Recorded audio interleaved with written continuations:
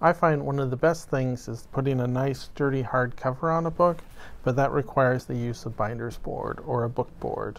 Now, book board can be a lot of fun to work with, but it can also be quite challenging, especially if you don't have the big equipment to cut it down appropriately. I'd like to show you some tricks for cutting down your boards to make sure they're square and they're the right size. Now, not all binder's boards are the same. They can be softer or harder, they can be made of different materials, and of course they can be different prices. Here's a few samples that I have here in my shop that I use on a regular basis. This is a nice Esca board. It's 0.059, which is the gauge of the thickness. So it's fairly thin and it's fairly soft. So it's nice and easy to use for hand cutting.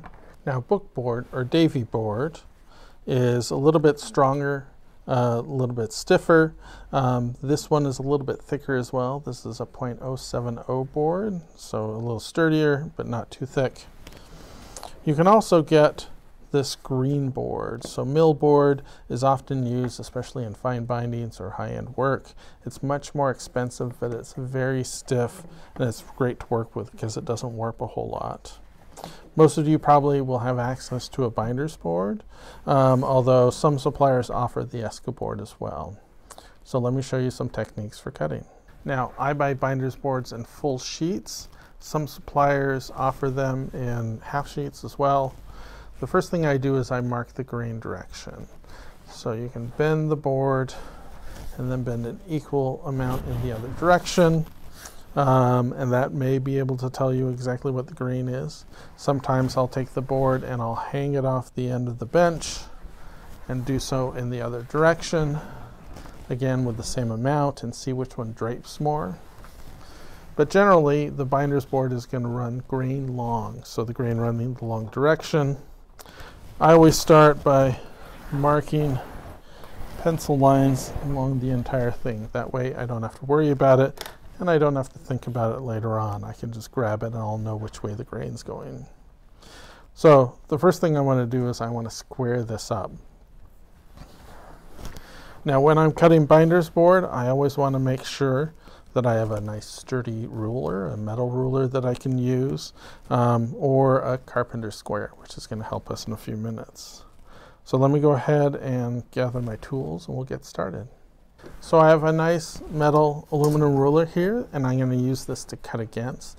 It's going to keep me from gouging out or causing weird shapes in my ruler. I'm also going to be using a utility knife. So this is one of the snap-off utility knives. So where it comes out, but you can use any kind of utility knife or cutting knife that you want. You can always use an X-Acto or a scalpel or something, but it's going to dull it pretty quick. This binder's board's pretty solid, so it's going to be a little extra work. The other thing I make sure I do is I get a new blade. Now this one just clips off at the end, so I can just take the end. It's got a little applicator here to help pull that off. I look away when I do that, or put on safety glasses. Okay, so now I have a new sharp blade. A new sharp blade is going to be important because it's going to save you frustration, wear, and tear. Now, the first thing I do is I try to get a nice square cut. So I'm trying to make a nice right angle when I get started. The first thing I'm going to do is get my first straight edge. So when I'm cutting board, I want to make sure that I keep my ruler in place. Now, sometimes you can do that by hand, but I often find that finding weights to help hold your ruler is going to be handy, especially for these long cuts. So I'll use as many of these as I can. Now, these are just bricks that have been wrapped in cloth, and I keep them around as handy weights in the shop. I'm going to go ahead and line up my ruler exactly where I want it to be. I keep my ruler. Now, you want to make sure that you're above the board enough to kind of get a reach. So working at a lower table may be easier for you. When I cut, I try to make sure that I maintain kind of a nice plumb line or a nice kind of straight cut. So I'm going to make sure that the blade is vertical as I'm cutting through, and I'm just going to work through the binder's board.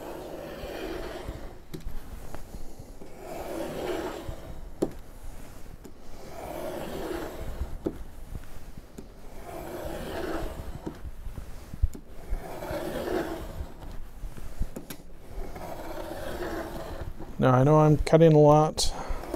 Unfortunately, that's just the name of the game when you're hand cutting binder's board. There we go. So I have a nice straight cut. Make sure it's all there. So I make sure I remove that end piece, make sure that cuts nice before I move my ruler, and make sure there's no issues I need to know about. Go ahead and move my weights over. I'm sure I'll use them again. And then let me get ready to cut the other direction. So off camera, I went ahead and I cut down some of that extra board to get it out of the way. I'm going to go ahead and use this. This is the cut that I made that you saw.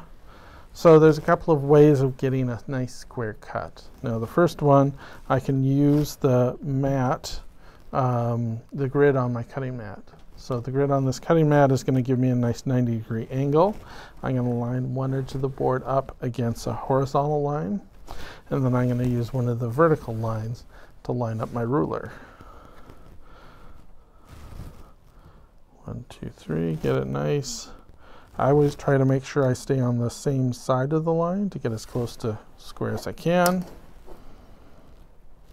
Go ahead and line my ruler up with that marked line as well. I'm going to go ahead and put my weights back on there. Double check everything's good, and then move that back just a little so my hand has some place to go.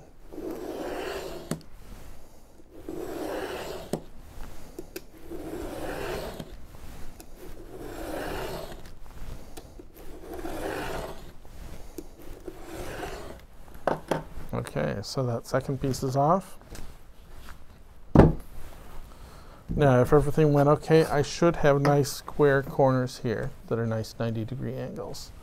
I can then measure out and cut an additional piece to the width that I want. When I'm hand cutting, often I'll go ahead and I'll cut it oversized and then do a little trimming as I get closer.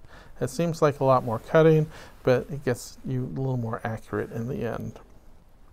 So using your cutting mat is a great option, but I have a few other options. What I like to think of as a step up from just using my cutting mat is to use a carpenter square. So try and get one that's as nice and square as you can, kind of the highest quality you can, but this allows you to get that nice 90-degree angle.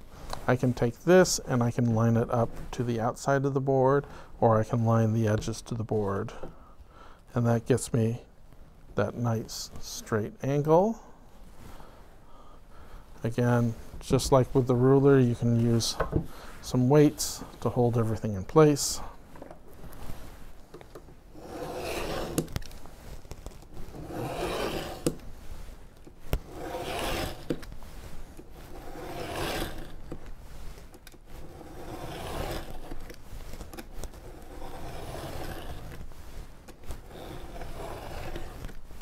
There we go. Slow and steady, and a lot of pressure on that ruler really is going to make your life easier. So now I've gone ahead and I've trimmed down this piece, and I'm pretty sure that these corners are going to be nice and square as well. Now once I get smaller, when I'm getting ready to make it for the actual book, I have a couple of jigs I'd like to show you that I use when hand cutting board. Now one of the jigs I like to use for cutting both paper and board is this corner jig. This is something I learned about from Haiti Kyle when I was studying with her in Philadelphia. We have a wooden board that has L-shaped brackets on two sides. We've made sure that the brackets were nice and square. A cutting mat just fits in there quite nicely. And now it's easy for me to use one of these edges to start a cut. I can use a triangle, or I can use a larger or smaller carpenter square. So I'm just going to line that up, press it down, and then just do my cuts. So it helps support things, and make sure that we have that nice 90-degree angle,